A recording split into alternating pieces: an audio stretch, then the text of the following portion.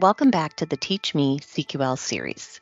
This series is presented by the Centers for Medicare and Medicaid Services, or CMS.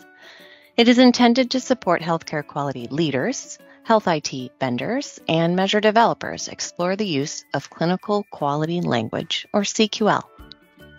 In this segment, we'll discuss the concept of choice in CQL values. CQL supports many different types of values as the output of an expression. As we see here in the CQL specification, CQL supports several categories of values.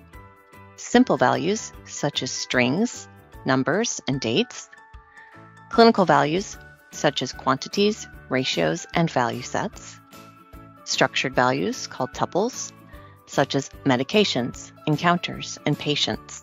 Lists, which can contain any number of elements of the same type. Intervals, which define ranges of ordered values such as numbers or dates. Measure developers can write expressions that ask for or cast the requested data as a certain type. For example, in CMS 334, cesarean birth, there are several functions that cast the result as an integer. One example is the last history preterm birth function shown here. You can see at the end of the function the phrase result as integer, indicating the data type choice. Another example comes from CMS 165, controlling high blood pressure, where the lowest systolic reading definition is looking for the result as a quantity. So what does this mean when it is time to report the data from this measure?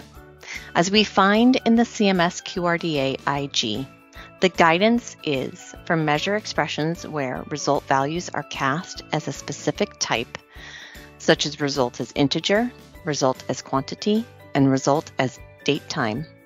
Result values shall also be cast to their corresponding HL7 V3 data types when reporting in QRDA to ensure appropriate evaluation.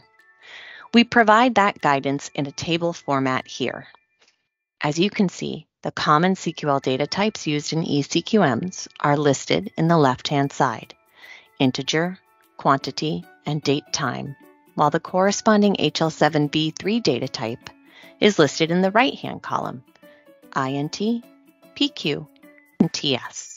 You now have a better understanding of the choice types in CQL and what they mean when reporting eCQMs using the QRDA standard.